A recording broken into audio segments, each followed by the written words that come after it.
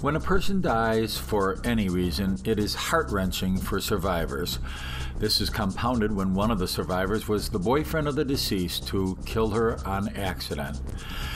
This was his testimony, the South African Olympic champion Oscar Pretorius, and what he said about how he shot his girlfriend Reeva Steenkamp through a bathroom door in his home in Pretoria, South Africa on Valentine's Day 2013, thinking she was an intruder.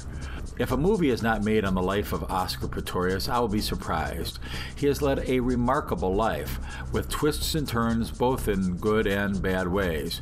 He had one leg amputated, making him an unlikely sports contender, but he did indeed compete in the Olympic Games as a sprinter. His girlfriend, Reeva, was a law student and a reality television star.